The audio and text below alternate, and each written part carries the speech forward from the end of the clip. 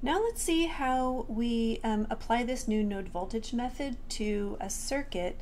Let's start with just an easy example with one node. So suppose we have a circuit like this with some resistors. We'll put in two voltage sources. I'll let the first one be 12 volts, this one can be 9 volts. We'll let R1 be 100 ohms. This is R2 is 75 ohms. We'll let this be R3 is equal to 60 ohms. And let's follow the steps for the node voltage method. The first thing we want to do is we need to label all nodes.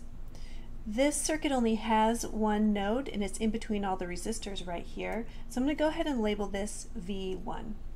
The next thing we have to do is we need to designate a reference node. And the reference node is almost always ground, but sometimes it's not. We're going to have ground, this bottom wire that's connected to the negative side of our sources, as our reference node. And that way when we subtract our node voltages from it, the value of this is just going to be 0. Then the third step is we want to use KCL to write a current equation at each node. Okay, so that means that at node V1, by KCL, we have that if I have a current coming in here that's generated by my 12 volt source, I'll label this I1.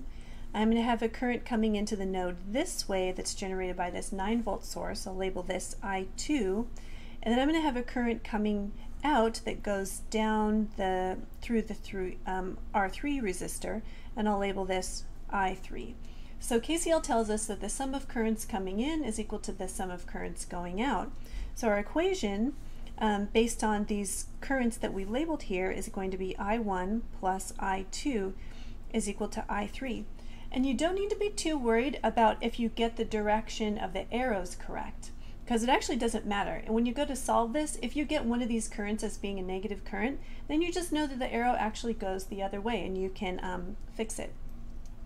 Okay, great. So that's the third step for our node voltage process.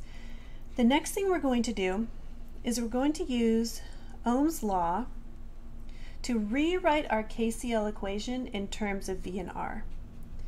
To rewrite equation in terms of V and R. Okay, great. So here's how the substitution is going to work. I can replace I1 with the difference of the nodes divided by the resistor between. Okay, so that's going to be 12 minus V1 divided by 100. And the reason why I start with a 12 and subtract V1 instead of starting with a V1 and subtracting 12 is because I'm following the direction of the current. So this is going to be my higher potential to a lower potential in this direction. So this will be 12 minus V1 divided by the resistor between, which is 100. Next, I have that I2 is going to start over here. So this is going to be 9 minus V1 divided by the resistor between, which is 75. 9 volts minus V1 divided by 75. And then for I3, since my direction of my current is going this way, I'm going to start at this node, V1 minus 0 divided by the resistor between, which is 60. So V1 over 60. Now I make this substitution for all these currents into my KCL equation. Okay, so that gives me 12 minus V1 over 100 plus 9 minus V1 over 75 is equal to V1 over 60.